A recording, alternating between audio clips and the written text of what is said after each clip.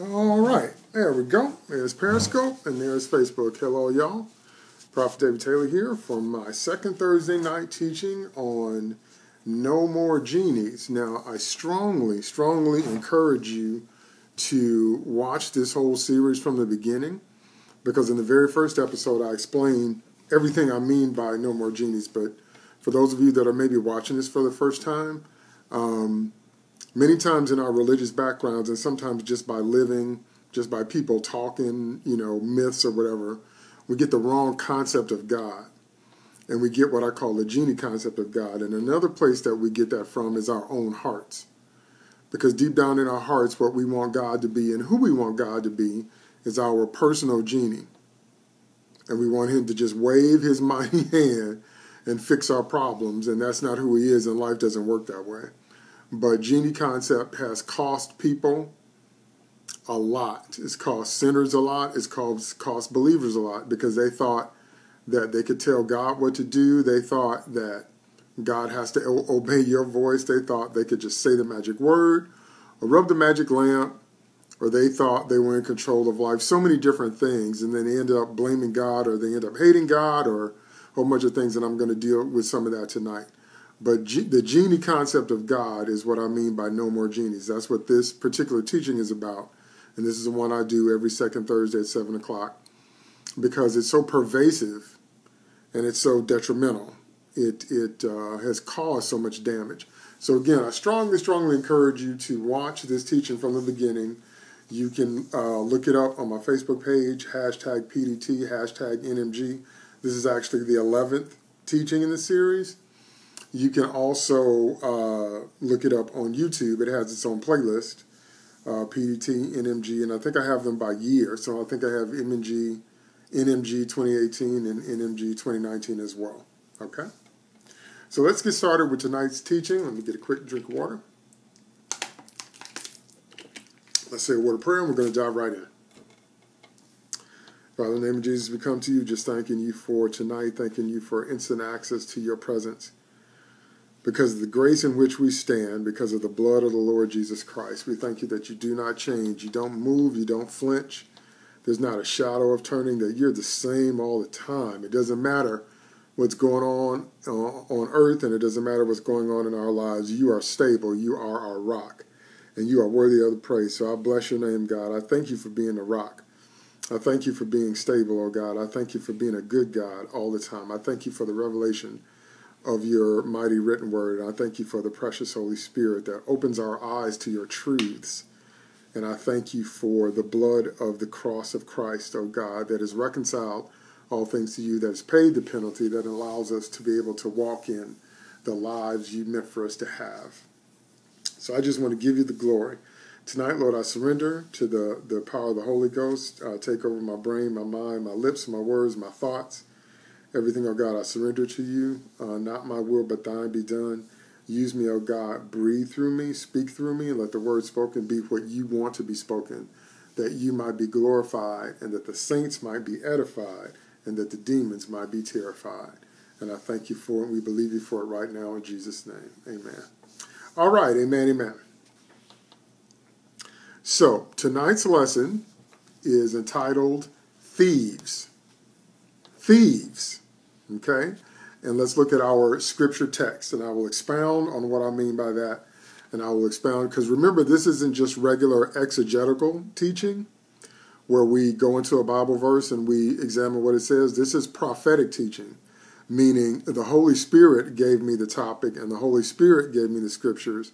And there's some very specific things that the Spirit of God wants you to hear. So I don't know who it's for, but when something is released prophetically, whoever it's for, please catch it in the Spirit. Please recognize the Spirit of God will witness with your spirit when God is talking to you. Okay? So as you watch this, if you're watching me live or if you're watching me on a replay, ask the Holy Spirit of God to witness, give you a witness to when what is said is speaking to you.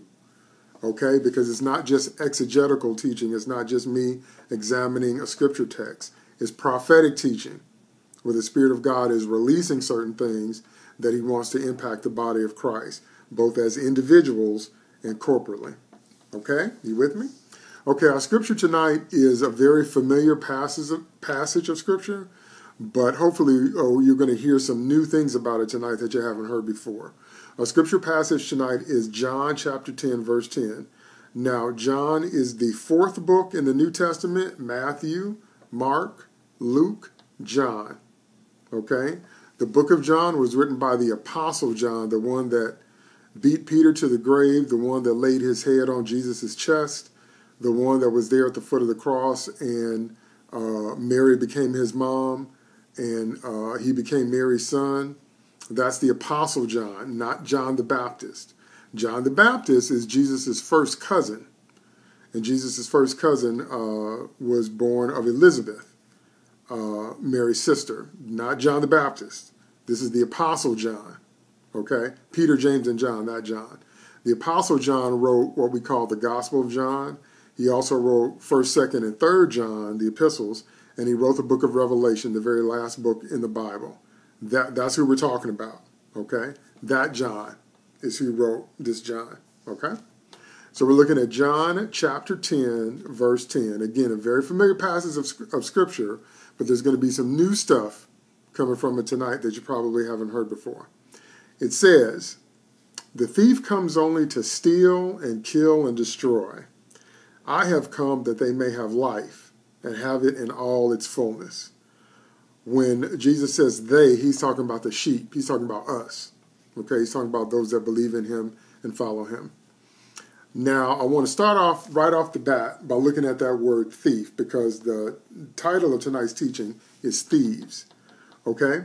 Now, in the Greek, kleptes, it says a thief, from klepto, a stealer, where we get the word kleptomaniac from.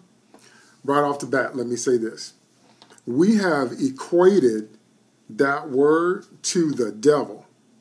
So when you hear people quote that scripture, the thief comes only to steal and kill and destroy, people have said that that always means the devil.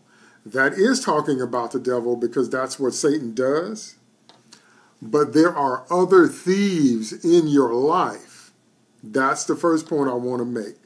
So what I'm saying is, don't limit that word thief to just meaning Satan, because there are people in your life that are full of Satan, and there are people in your life that are full of thievery, and they come to steal and kill and destroy. The reason that's so important is because, first of all, in the Greek it says a thief, from the word klepto, a stealer, but also you have to read the larger context. That's why context is so important. In the context of what Jesus is talking about, he's talking about how he's the good shepherd. He's equating those of us that follow him to sheep, and how he wants to keep us safe. He wants to keep us fed. He'll lay his life down for us, and that he's the only way. He's the gate. So you have to read all the verses around that verse to understand what the Lord is really saying, because he's talking about counterfeit shepherds. He's talking about anybody that's not him. He's talking about the effect of someone coming in your life, and their job, their goal, their desire is to steal. You can't just limit that to the devil. That is why so many Christians have bad relationships, because you keep rebuking the devil, but there's some folks you need to rebuke. What do I mean by that? Then let me get very specific.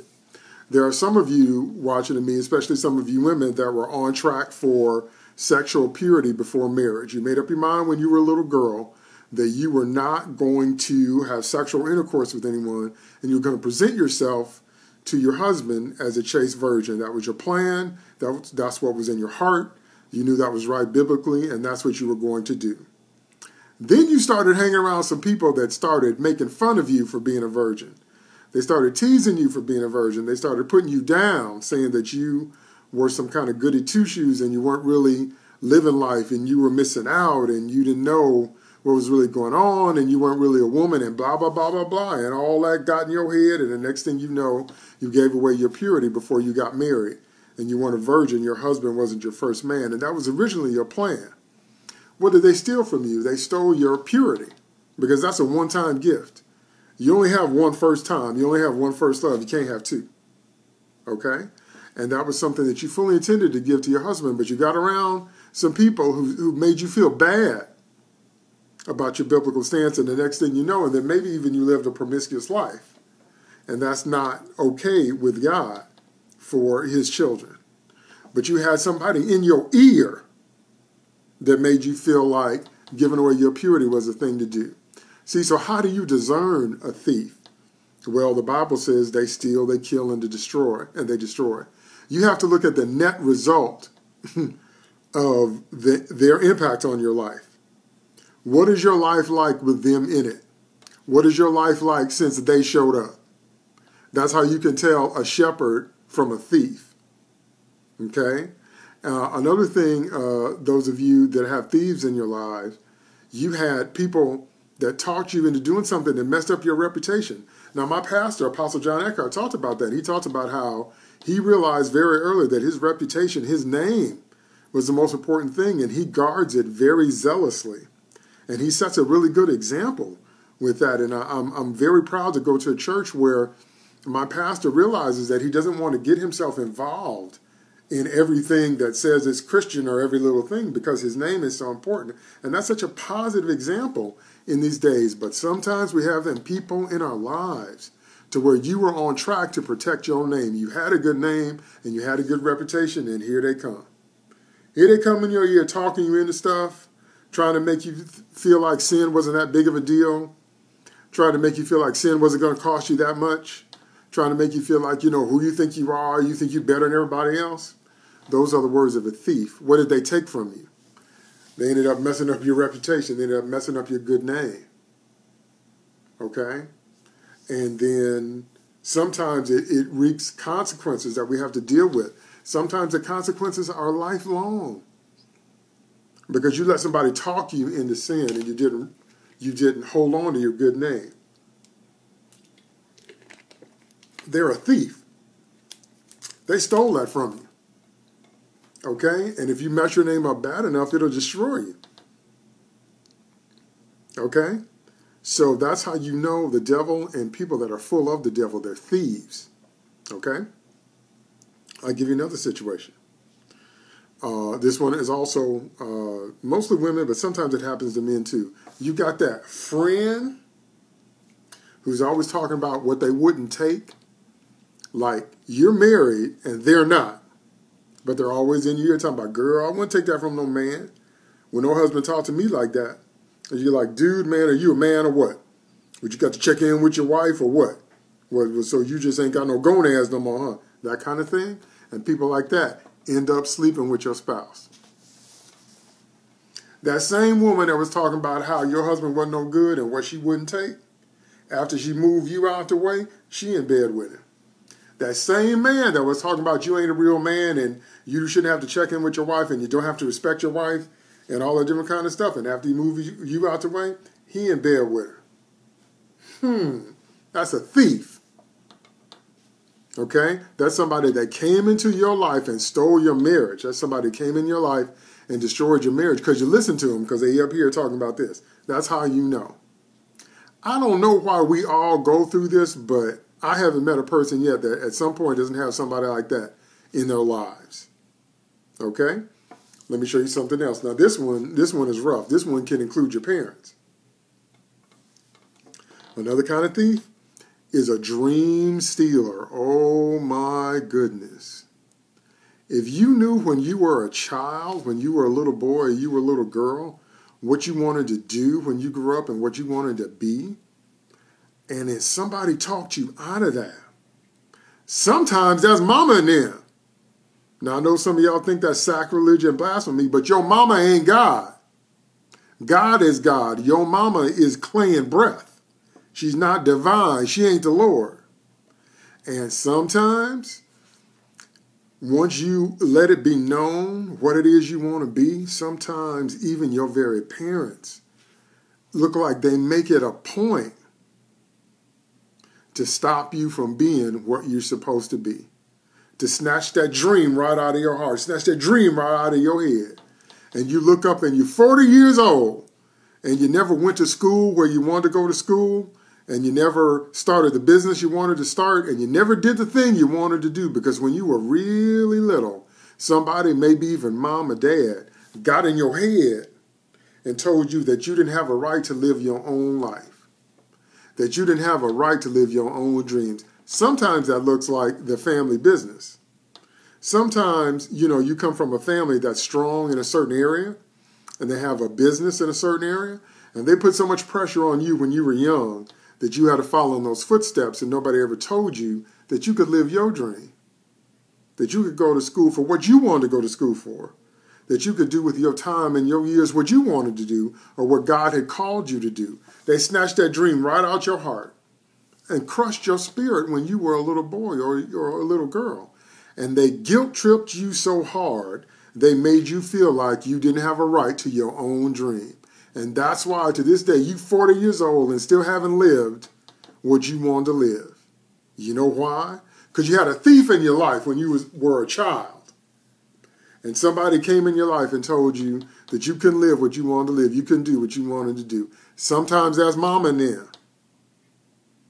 Sometimes it's your dad. What if you come from a football family and you want to play hockey?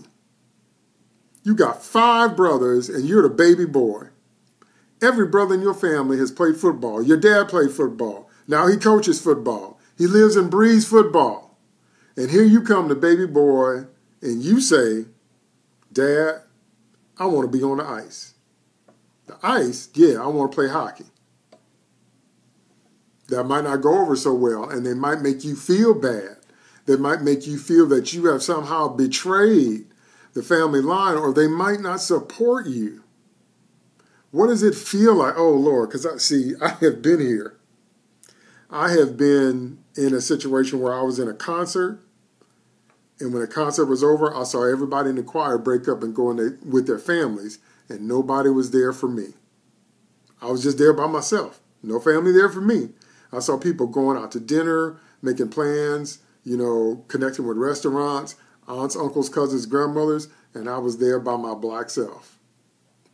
So what happens if you're in a football family and you're the baby boy and you want to play hockey and you look up in the stands and all your friends' parents are there and all your friends' grandparents are there and you just out there by yourself? That can hurt you to your heart. And sometimes people allow that feeling to snatch your dream right out their heart and they just give it up. They just say, forget it, because you didn't get any support when you were really young. You see what I mean? That's a thief. That's a thief coming in your life, trying to snatch your dream out your heart. God put your dream in your heart. God made you the way he made you so you could do what he created you to do. And somebody comes along and breaks your heart about it. And then sometimes you just give that dream up. Here's another one that is kind of a subtle thief. Here's the subtle thief. The subtle thief is devaluing time. When you let somebody get it in your head, when they say, well, you're young, you have time, you don't have time to waste. God actually has a plan for every area, every season of your life. So 0 through 10, when you're a little kid, 10 to 12, your tween years, or your teenage years, 13 through 19, 6 years, your 20s, your 30s, your 40s, your 50s, your 60s, 70s, 80s, 90s, 100, however long you live, God actually has something he wants you to be doing during that time. So you actually do not have time to waste. So that thing when people tell you, well, you're young, you got time, sometimes people take that to mean that they can go off on a tangent and go off, on a side and go off and do things that are not according to their life plan or not according to the will of God. And when that happens, sometimes it's going to take you 20 years to get back, if you get back. Because some people get out of the will of God and they die. I grew up with people that I saw turn their back on Jesus and they died. And sometimes people end up coming back to God, but it's like 20 years later, 30 years later. Okay, you don't do all that without baggage. If God called you at 20 and somebody told you that you had time, you didn't have to listen to the voice of God, because that ain't what the scripture says. The scripture says, the day you hear my voice, harden not your heart. God wants you to respond as soon as you hear him. But if somebody got it in your head that you were young and you had time and you decided you wanted to do other things, and by the time you got back to the will of God or where God wanted you 50 years old, you didn't spend that 30 years out there and come back with no baggage. You got some stuff you're going to have to work through. Okay, and you burned up 30 years you could have been using to spend to build what God called you to build. But somebody got it in your head that were, because you were young, you had time, and then you wasted time. What's the net result of that kind of advice? It stole 2 to 3 decades from you. And then the devil will come and get in your ear and try to completely destroy your dream and say, well, you're too old now. Well, you missed your window. Well, ha, ha, ha, I stole your years. Those are kinds of things that Satan whispers to you if you were one of those Christians who you heard the voice of God when you were young, but you didn't want to do what Jesus said, and somebody made you feel like, well, you're only 16 years old, so you got time. So you went off and lived this whole other life that was out of the will of God, and you barely survived, and you came dragging back, because many times when we live that way, we come running back into church. We come running back trying to surrender to Jesus because we've made such a mess of things doing it our way. And then the devil's going to try and torment you and say, ha, ha, ha, I stole all them years from you. You see, these are thieves. So it's not just Satan, it's also people. Sometimes it's just bad advice, bad thinking. Okay?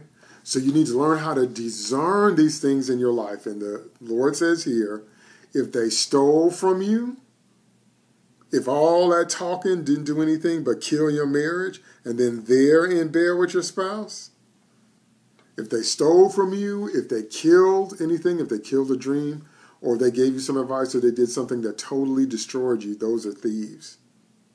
I'll give you another example of a thief that destroys, and that's affairs.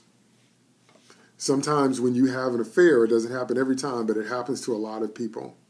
When you have an affair, the deceptive part about having an affair is you think you can just have the pleasure of that other person. But you can't just have the pleasure. There's going to be a price. That's what King David found out when he saw Bathsheba. He saw Bathsheba naked bathing on that roof.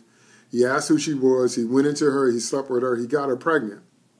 Then he tried to bring her husband home off the battlefield so he would sleep with her to make it look like he was his baby, and Uriah wouldn't sleep with her because Uriah said, I shouldn't be having pleasure with my wife when my brothers are in the battlefield. So then King David had Uriah killed.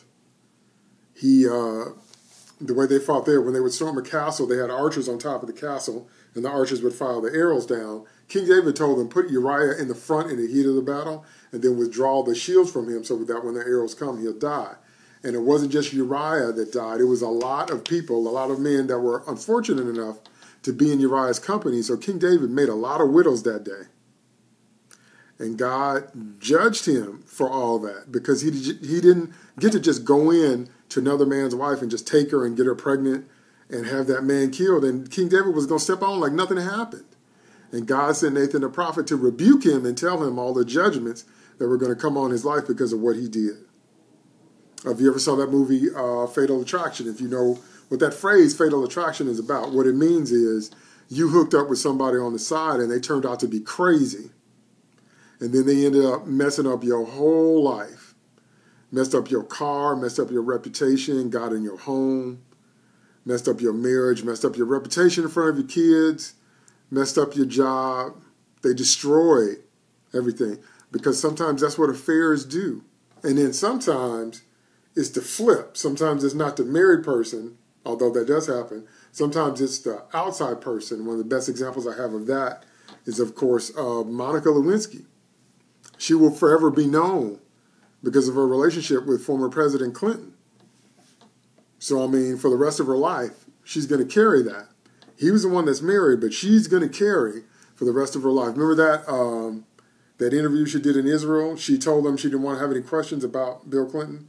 And the first thing the interviewer said when she sat down was, have you got an apology for Bill Clinton? And Monica just got up and walked off. Because you can't get away from it. I mean, honestly, my heart really kind of broke for her because she can't get away from it. It's like she's trying to talk about online bullying. She's trying to move on with her life. She's trying to do something positive with her fame. And every time somebody gets a chance, they got to bring up the Clintons.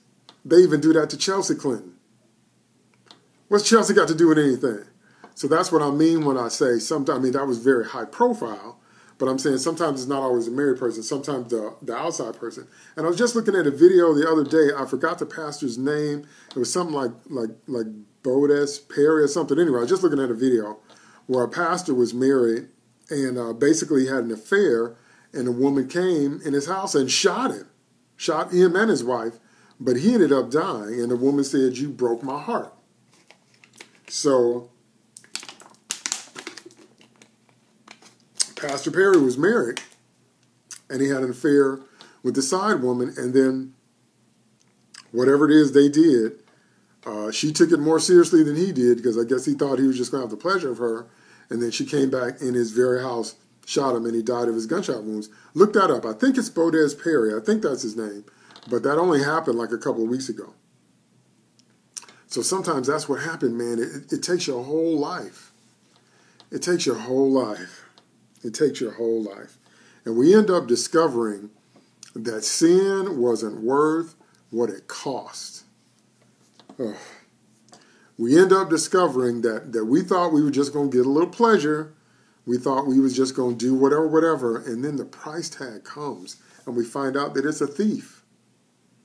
Stole your good conscience, stole your reputation, and then maybe even actually killed you, end your life. You see what I mean? So that's why the Lord is trying to show us here about how to recognize thieves. And he's contrasting that to himself. Okay? So the first point I wanted to make was, don't limit thieves to the devil. The second point I want to make is, let's look at the second part of the verse. I have come that they may have life and have it in all its fullness. The second point I want to make is, stop having negative expectation of God. One more time. Stop having negative expectation of God. What do I mean by that? I mean, sometimes our biggest hurdle in trusting God is because we don't really know what he wants. We're not really sure of his motives. We're not afraid what we might have to give up or where we might have to go, or, I don't know about this God thing. And the reason that we do that is because we don't believe what he said. He said, I've come that they may have life and have it in all its fullness. Now, we're going to look at the Greek in some of those words in a minute. But the point I'm trying to make here is that, and hear me well, remember, this is my teaching here is called No More Genies. We do not want a genie concept of God. Hear me well. God has no desire for us to die. If God had desire for us to die, Father God would have never sent Messiah. When Adam and Eve sinned in the garden and they brought death on mankind, God would have just stepped back and been like, oh, well, I told you not to eat that fruit. You got to die now. That's not what happened. They already had a plan. The plan of salvation was already written in heaven before God even made people. Did you know that? Did you know that it was already settled between Father, Son, and Holy Ghost before they made earth, that the Son would become human in case mankind ever sinned? They had that plan settled before they ever made earth. That's right. So if it was their desire for us to die, then the Son of God would have never become Jesus Christ and died that brutal death on the cross for our sins. It never would have happened. Hold on, I gotta hook my phone up because it looks like my battery is dying. So let's take care of that. And so that never would have happened if that was God's desire for us to die. Okay? If it was God's desire for us to die, there would have been no Jesus, no Messiah. But sometimes, I'll give you an example. I'll give you an example, a real-life example of what I'm talking about. There's a friend of mine, and she was ministering in a hospital room because a man had just been in a car accident, and his daughter died. He survived, but his little girl died. And he was bitter and angry and confused, and she was in there trying to minister. And in walks his pastor. Might have been his regular pastor or his priest, I'm not sure. And he said, God took your daughter to teach you a lesson. Oh. And that man got so angry and he got so bitter, he cursed God and he cursed the cross, and he never went back to church again. That's what I'm talking about. When you say crazy things like that to people, like God has some kind of desire to take your child. No, he doesn't. Stop ascribing negative expectation to God. Jesus says clearly that the reason I showed up was so that you could live. And live, in some versions it says have life abundantly. have life to fullest measure. We're going to look at what that word actually means, though. You're going to be surprised at what that word means in the Greek. But what I'm trying to deal with now is, but you say, Prophet Taylor, what if we find those passages of Scripture where we see judgment, like the days of Noah, when God judged humanity, or Sodom and Gomorrah, or when God judged King David? Or what about that? That's a good question, and that deserves a good answer, and here it is. Whenever you see God moving in judgment like that, it's because there is unrepentant sin. Think about it. There's no time in the Bible where you see God moving in judgment where it's not in response to unrepentant sin, where an individual or a family or a people or a nation, or in the case of Noah, the whole human race, has chosen sin and turned their back on God. Absolutely turned their back on God, absolutely walking in disobedience, absolutely telling God, I'm not going to do none of what you say, I'm disobeying and I'm going to stay in that disobedience. They have unrepentant sin. That's when you see God moving in judgment, when you will not repent. So point number 3, so point number 2 is stop ascribing negative expectations to God. Point number 3 is you're going to have to take some responsibility. You're going to have to examine yourself and ask the Lord to examine you and ask God, am I doing something that's producing death in my life? In every area, spiritually, mentally, emotionally, physically, socially, vocationally, financially. Okay, 7 foundations of life. You have to go to Jesus and say, Lord, am I doing something that's producing death in my life? If I am, please help me repent. Please cleanse me. Please purge me. Because if you stay in that unrepentant sin, it's going to produce death. And if you stay in that unrepentant sin and the Lord has convicted you, and you don't repent, then God's judgment is going to fall. That's what you see in the Old Testament in the Kings, the book of Kings, where the nation of Israel was up and down, and then it got split after Solomon. They got split into the northern kingdom and the southern kingdom, and they were up and down, up and down, up and down. Because they kept backsliding, they kept going after other gods, they kept not being faithful to Jehovah. Okay, and when you do that, judgment's going to fall. In the days of Noah, the Lord said that he had examined the human race, and we were full of evil from our youth. He looked into the hearts of humans, and he said the whole earth, everybody was full of corruption from the time we were little kids. That's why the floodwaters of Noah came. When God pronounces judgment on King David, is because King David took another man's wife and got her pregnant, and then tried to pull off a cover-up, and then had that man killed, along with all the other men in his company. And then he took Bathsheba in the palace and was about to step on like nothing happened. Okay? That's why the judgment of God fell on King David, because of his behavior. Because, number 2, I told you, stop ascribing negative expectation of God. God has no desire to see you die. God has every desire to see you live. But number 3, you're going to have to take some responsibility. Because if you are living in unrepentant sin, if you are a Christian but you are worshiping something other than the Lord, if you're a Christian but you're not paying your tithes, okay, if you are doing things that are against the word of God and against the will of God, all out in the open, all brazen, all bold, and it's against Scripture and it's against the will of God, then judgment's going to fall. Okay, that's Old Testament and New Testament. That's not just Old Testament. Because the Lord says in Revelation chapter 2 about how there's a woman that he calls Jezebel in the church that's teaching and seducing his servants to commit fornication. And he said, I gave her time to repent, and she didn't repent. He said, behold, I'm going to cast all those that follow her into a bed of sickness. And then he says, I will kill her children with death. And all the churches will know that I'm the one that tries the reins and the hearts. That's the New Testament. Okay? Let me look that up for you so you don't think I'm making that up. That is Revelation chapter 2, verse 20. So I will pull that up right now and read that for you so you understand that I am not making that up. Revelation chapter 2, verse 20. But I have this against you. You tolerate that woman Jezebel, who calls herself a prophetess. By her teaching, she misleads my servants to be sexually immoral and to eat food sacrificed to idols. Even though I have given her time to repent of her immorality, she is unwilling. Behold, I will cast her onto a bed of sickness, and those who commit adultery with her will suffer great tribulation unless they repent of her deeds. And then I will strike her children dead, and all the churches will know that I am the one who searches minds and hearts, and I will repay you, and I will repay each of you according to your deeds.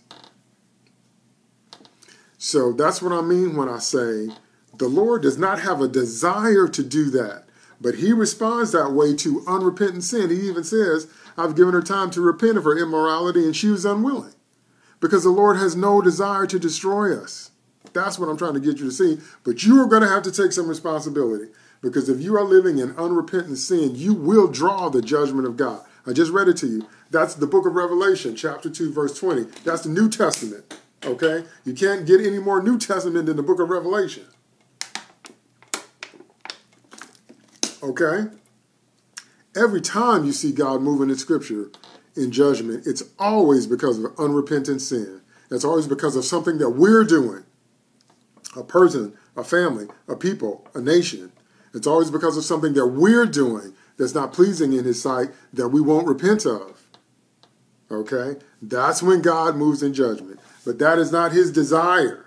His desire is what he said in John 10:10. So that's why I said I'm trying to get rid of that genie concept, because it has so many bad effects where you think either that the love of God means you can live any kind of way you want to, and God won't answer you. That's not true. Or where you go all the way over on the other side, and you feel like God is riding around heaven looking for people to judge or throw lightning bolts on or whatever. That's not true. God wants us to live. If he didn't want us to live, he would have never sent Christ. Okay? But we have to take some responsibility on the choices we make. And that's why you hear me say it all the time. You can't just accept Jesus as Savior. You have to accept him as Lord. You can't just accept the fact that he died on the cross for the sin and shed his blood and rose again on the third day. That gets you saved. That gets you born again. That gets you in the kingdom of God. That means you have accepted him as Savior. As Savior. That's Romans 5:1. But what about the way you live your daily life? What about the way you live every day? What about the choices you make, the life choices you make? Are those surrendered to the will of God, or are you still doing your own thing? That's accepting him as Lord, where you have to take up your cross and do what he tells you to do, and not what you want to do, and not what your flesh wants you to do. And that is day by day for the rest of your life. Okay? But right now I'm talking about God's heart. I'm talking about his desire. And his desire is not for us to perish in any way, shape, or form. Because he said stealing and killing and destroying comes from thieves. Okay? Then he says, I have come that they may have life and have it in all its fullness. Okay? That word life there, zoen, life both of physical present and of spiritual, particularly future existence, from the Greek word zao, which means life. So in other words, when the Lord says there life, he does not just mean this life. He also means the life to come. So in other words, while we're here on earth in time, the Lord wants us to have fullness of life. And then when we get over into the glory realm, into eternity, he wants us to have fullness of life there. Wow. See, that's mind-blowing to me. Because the love of Jesus is just beyond. He loves beyond that which is human. He loves me more than I love myself. His desire for me is greater than my desires for myself. That's why he tells us to lay down our plan, because our plan is always smaller than his. I don't care what kind of grand plans you got with your life, they're still smaller than God's. So that's why he tells us to lay down our plan so that we can take up his plan, because he just said there, when he said, I've come that they have life, he means both now in time while we're on earth and when we get over into the glory realm, into eternity with him. He wants me to have the full measure of all of that. See, that's something I couldn't even conceive of my own, more or less pull it off. See that? But here comes the next one. I've come that they may have life and have it in, some versions say, and have it more abundantly. Some versions say, have it in its fullness. New Living Translation says, my purpose is to give them a rich and satisfying life. But I want to look up that phrase, in all its fullness. It's Strong's Concordance 4053, if you want to look it up, so you know I'm just not pulling stuff out of thin air. It says, superabundant or superior, by implication excessive, adverbially, violently, neuter preeminence. Whoa, what does that mean? I'll tell you what that means. It says superabundant. That means much more than enough. It means if you have a meal, you got so much food till you have to share it with other people because you got more than enough money, more than enough joy. When you have joy in your heart, aren't you laughing? Aren't you smiling? Don't you give smiles everywhere you go? Don't you have kind words for people? Because your heart is full. And when God fills your heart full of joy, it spills over. It says superabundant. And then it says or superior. Now, this is very important. When God gives you a superior life, don't let other people make you feel guilty. Because God will do things for you that you cannot do for yourself. God really will make you the head and not the tail. God really will open doors for you that only he could open. God really will give you connections and give you discounts and lead you to the best deals. And God really will give you houses that you didn't build and vineyards and olive trees that you didn't plant. And God really will do you like he did Joseph and take you from the pit to the palace in one day and set you over a whole bunch of stuff. Take you from being a Hebrew slave, a convict, to being vice chancellor of Egypt, in charge of all the corn, second to only Pharaoh himself. God really will do stuff like that for you. And when he does, people are going to hate on you for it because God will make your life superior. Some life is inferior and some life is superior. And the Bible says God wants to give you superior life. When God gives you superior life, I stop by to tell you, don't feel guilty about it. Because there are definitely people that are going to hate on you and try to make you feel bad because God has blessed you so. Then it goes on to say by implication, excessive. Oh, Lord have mercy. King Solomon is one of the best examples of that in the Bible. King Solomon had what we call opulence. He had so much money until all of his drinking glasses were made of pure gold, not gold plated, not gold rim, actual pure gold, and Solomon refused to drink out of silver. Solomon had so much money, he said, I'm not drinking out of silver. And I'm talking about pure silver. Solomon had so much money, he said, I'm not drinking out of silver cups, I'm not drinking out of silver chalices, I'm only drinking out of gold. And he had lions on either side of his throne, and Solomon had so much money until it was painful, until the Queen of Sheba just about fainted when she came and saw how much money that he had. Well, God gave him life excessively. He had excess. The Bible says it was 12 or 13 years. It took Solomon 12 or 13 years to build his house. The house he lived in was so opulent, was so rich, was so full. It took him over a decade to build it. See, God can give you life like that. And when he does, you can't let people make you feel bad about it. And then it says adverbially, violently. If you've ever seen how some things in nature behave, when life bursts out, sometimes it's kind of violent. You know, birth is normally kind of messy. Normally the baby comes springing out and baby, is messy. Okay? So in other words, that means that God will give you so much life, it'll be bursting forth. You ever been in a situation where there's been so much life, it's just bursting forth where you can't contain it all? Do you see what I mean? Now, I want you to get all those pictures in your head. The Lord said, I've come for you to have that. He said life, that means in this life and in the eternal realm, in the glory realm to come. But then he says, in all its fullness. He said it's violent, it's bursting forth. It's messy, it's excessive, it's superior, it's superabundant. He said, that's what I want you to have. So next, we're going to go to the next obvious question. What's the next obvious question, Prophet Taylor? Here it go. If that's the case, why don't all Christians have it? Haven't you ever heard people call God out like that? That if that's what God wants, and that's what the Word said, and that's what you Christians believe, and even some other Christians will fight you. If that's the statement that the Lord makes, how come all believers don't have it? I'll tell you why. Because the only way to get that life is to obey Christ. You have to do what the Lord is telling you to do, and you're going to have to do it as a matter of living. As a matter of, that's why I said you have to lay down the lordship rights of your life, and you're going to have to learn how to obey God consistently and continually. And that's another point of genie concept that I want to address. When the Lord says he wants us to have life super abundantly and all that, sometimes we can get the picture of Shazam, and all of a sudden it just happens. Now, sometimes it can just happen, but when you get a mighty harvest, you've been sowing a long time, and you've been praying a long time, and you've been fasting a long time, and you've been believing a long time, and you've been confessing a long time, so it didn't come out of nowhere. But sometimes we get the wrong idea in our heads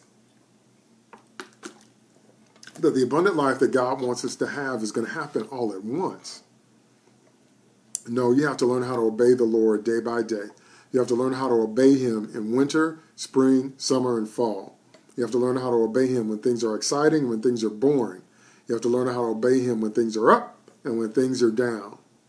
That is why most Christians don't have it. Because, and hear me well, we have been taught or we believe that the abundant life that Jesus speaks of in John 10:10 is going to come through magic. It's just, we're going to say the magic word, abracadabra, and it's just going to happen. That's not true. It can happen because it happened for people in the Bible, like King Solomon. But it's not going to happen like magic. It's not just going to fall out of the sky. It's not going to happen all at once. You have to obey. Do you know why God came to King Solomon as a child and told him he could have whatever he wanted? It's because King David, the last great act of King David's life, was to give this huge offering towards the house of God. And I'm talking about in our dollars, maybe millions, maybe tens of millions. King David, the last thing he did was gather up a huge amount of money and then dedicate it to the house of God. That's what broke the heavens open and caused God to come down and release that kind of blank check blessing on Solomon. You see, it didn't come out of nowhere. It's because somebody did something. Because King David made a sacrifice, a huge sacrifice. That's what I'm trying to get you to see, okay? That there are so many people who are walking around living any kind of way they want to live, expecting that somehow that's going to result in the abundant life. Lord have mercy, that's not the truth. The truth is you have to do what Christ tells you to do as a matter of lifestyle over time. And then the abundant life begins to manifest. That's what he said in Deuteronomy 28, that it shall come to pass that if you listen to the voice of the Lord your God and hearken to all his commandments, that you may observe to do everything he tells you to do, that then all these blessings come. That's what the scripture says. Okay? So we got to get rid of that magic concept. We got to get rid of that genie concept. We got to get rid of this idea that we can live any kind of way we want to, and God's just going to bless us anyway. And we got to get rid of this idea that it's going to happen all at once. That's just going to fall out of the sky one day. None of that is true. You see that? So hopefully I've given you some new insights. Sorry, I had an itch in my ear. Hopefully I've given you some new insights on what this verse means. Because what we want to do is we want to destroy the wrong concepts and we want to get in the right concepts. So number one, don't limit the use of the word thief to just the devil. It does mean Satan, but there are a lot of thieves that can come into your life and steal, kill, and destroy. Okay? And that's how you recognize if something is a thief, if it steals, kills, and destroys. destroys anything in your life. Because many times it comes under a guise of pleasure. But what is the net result? Okay, next thing is stop having negative expectation of God. Stop thinking that God has any kind of desire to hurt you, to take anything from you. What does God need from us? Why would God need anything from me? Is he hurting? Does he need some corn on the cob or something? No. God don't need me. God don't need nothing from me. He has no desire to hurt me or take anything from me. Okay? But, point number 3, you're going to have to take some responsibility because the wages of sin is still death. You still can't live any kind of way you want to and think that God won't judge you, because he will. He doesn't want to bring that in your life. But that's what comes when you have unrepentant sin. So you've got to take some responsibility. Okay, number 4, that word life, it means fullness in this life, physically present, the lives we're living now in these clay bodies on earth. And when we get over into the glory realm, into eternity, he wants us to have all of that too. And then life in all its fullness. That word fullness, I told you, means superior. It means superabundant. Okay, it means excessive. It means adverbially violent. It means life is bursting forth. You got so much life you can't contain it all. That see, that just blows my mind. That just touches my heart with the great love of Christ. And then the final point is, why doesn't every Christian have that if that's what Jesus wants? Because you have to obey your way into it. That's why. You can't not be paying your tithes and think that God is going to get, you're going to get the fullness. You can't be disrespecting your husband as a woman of God, disrespecting your husband in public and private, treating your husband in any kind of way, and think God is going to bless that marriage and think God is going to bless your children. You're greatly mistaken. You can't be lazy. You can't have a bad work ethic. You can't be, as the Bible calls it, slothful. You can't, if your check-in time is 8 o'clock and you normally get to the gig at like 8:45, that's not funny. You get to the gig 8:45, 8:50, you are an hour late every day, and they give you 30 minutes for lunch, and you take 2 hours for lunch, and you're supposed to leave at 5, you start packing up at your desk at like 4:15, you're not going to prosper like that. You can't do that. You can't have that kind of lifestyle and think this abundant life that Jesus is talking about is going to come your way. And that's where people have gotten deceived. Now, you've heard me say it before, but I'll say it here again. There is no such thing as prosperity gospel, because prosperity has always been a part of the gospel. There's never anyone at any point in the scripture that obeyed God that didn't prosper. There's no such thing as a separate prosperity gospel, okay? But there is such a thing as the false prosperity gospel. And the false prosperity gospel says that you can do whatever you want and God is just going to bless you anyway. And I've discovered that's what a lot of people have been taught. And I've discovered that's a lot of the idea. And people that aren't Christians have that idea that the prosperity gospel means, if you just give a bunch of offerings, or you just, do the hokey pokey and put your left foot in and put your right foot out, and you say the magic words that God is just going to rain all this money on you. And that's not in the Bible. It doesn't work that way. So that's why I can't stress enough to you. And once again, I say it every week. I'm doing what I'm preaching and teaching. I'm doing what I'm telling you to do. Okay? Trying to obey God in every area of my life. When God tells you to do something, like sometimes when you're in situations, God doesn't want you to do anything but praise him. So when the Lord tells me to praise him, I'll praise him. Sometimes you want to try to work the situation out, and God tells you don't do that. God tells you just give him some praise. That don't make no sense to the natural mind. But I talked about praise last Sunday, about what it actually does. Because it does make sense in the spirit. But the point I'm trying to make is that I'm doing the same thing I'm saying to you right now. I'm trying to HBO as best I can. I'm trying to hear Jesus, trying to believe what he says and obey him so I can have that life that he wants me to have manifest.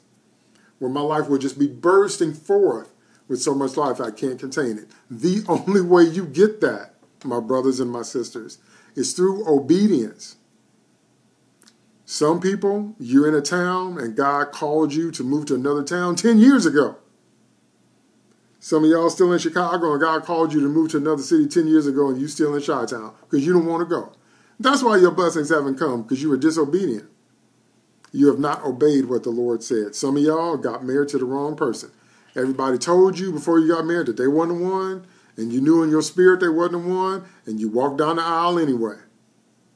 Now you're unhappy. That's because you did not obey.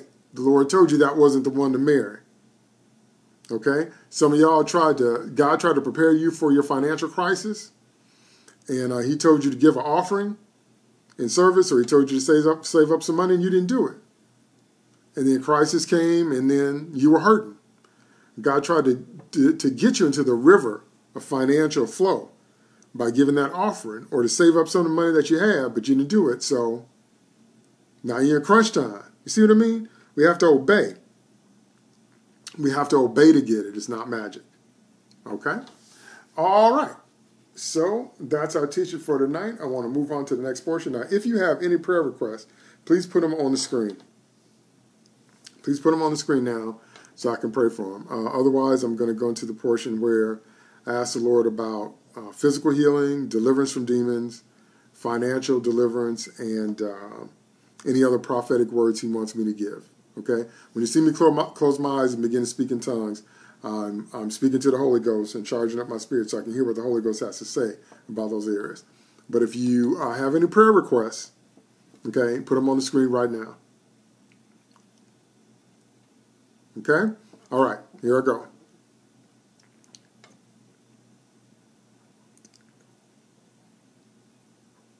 Oh, yes. Okay, God is saying somebody's hurting in their feet. Okay, somebody's hurting in their feet. So right now, put your hands on your feet. If you can't reach all the way down to your feet, put your hands on your knees and say this. Say, in the name of Jesus, I command my feet to be 100% whole. My veins, my arteries, my muscles, my skin, my toes, my toenails. I command my feet to have all 5 toes to be 100% whole. I command my blood to flow freely, thoroughly, and correctly through my feet. And I command strength in my feet right now, in the name of Jesus Christ, because by his stripes I am healed. Okay?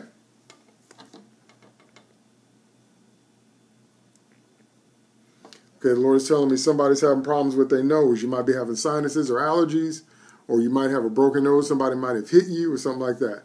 Put your hand on your nose. It might be tender. Put your hand on your nose. Say, in the name of Jesus, I command my nose to be 100% whole. Everything straightened out, everything in order, blood flowing, breath flow. I command my nose, cartilage and all, to be whole right now in Jesus' name. Because in the name of Jesus Christ, by his stripes, I am healed. Okay?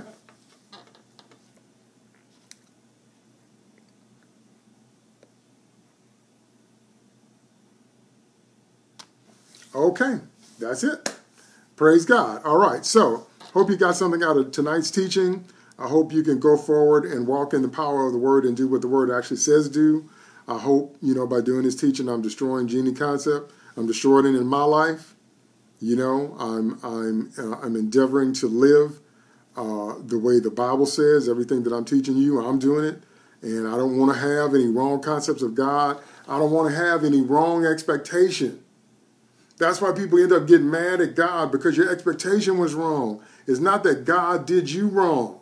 It's your expectation was wrong because you had a genie concept. You thought you could just tell God what to do. You thought you could tell life, this how this going to go, as if you were in control.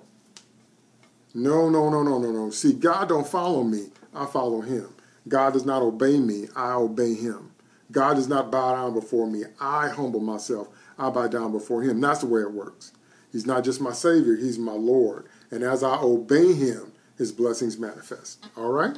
Great. All right. Well, thank you, those of you that joined me live tonight. God bless you. I want you to go forth. We need to start manifesting this abundant, excessive life, because that's what's going to make unbelievers want to believe in Jesus. When we're broke, busted, disgusted, sick, when we have bad marriages, bad relationships with our children, when we have a bad work ethic. Okay, Sally Butler, you want to pray for revelations? All right. Right now, Father, in the name of Jesus, I pray for Sister Sally Butler, oh God. I pray that you would open her eyes, take her to a higher level, a higher water level in the prophetic, help her to see more in the spirit, help her to understand more in the word, and help her to share more to the edification of the body of Christ as you give her these increased revelations. And I thank you for it, and I believe you for it. In Jesus' name, amen.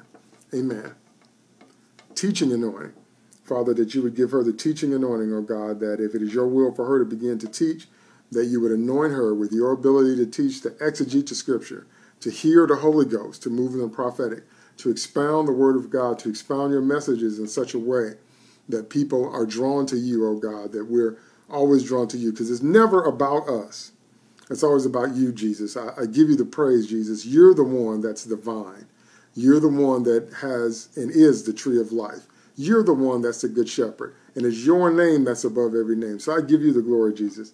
So even as we ask for the teaching anointing, for the teaching, oh God, so that people would be drawn to you, so that you would be glorified, so people can have a good concept of you, so people can have a healthy view of you, Jesus Christ, so we can love you and serve you and obey you and begin to manifest the life you died to give us. We thank you for it in Jesus' name, amen.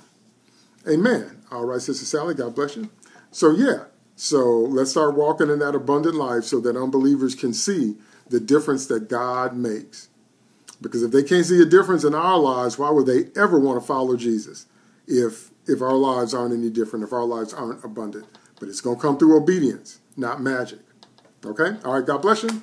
All right, I have a book signing on Saturday, but I'll be back here on Sunday for my regular time. Yeah, so we're all good. So another busy weekend. But thank you so much for tuning in live. Thank you so much for those of you that have watched the replay, Facebook, Periscope, and YouTube. God bless you. And remember, the Lord wants us to have excessive, abundant, superior, violent, bursting forth life. But it's going to come as we obey him. God bless. Have a good night and have a great weekend.